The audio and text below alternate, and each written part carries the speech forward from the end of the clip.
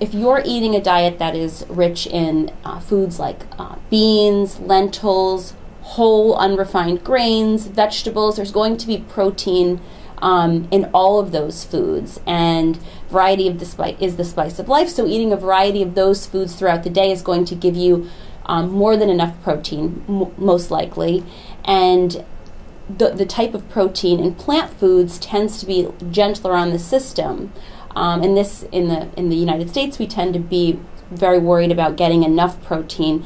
But the average American often consumes too much protein, and many of our diseases that are prevalent in this country, like heart disease, certain cancers, diseases like gout and kidney disease, are made worse by consuming too much animal protein. So most of us do not need to worry about getting enough protein.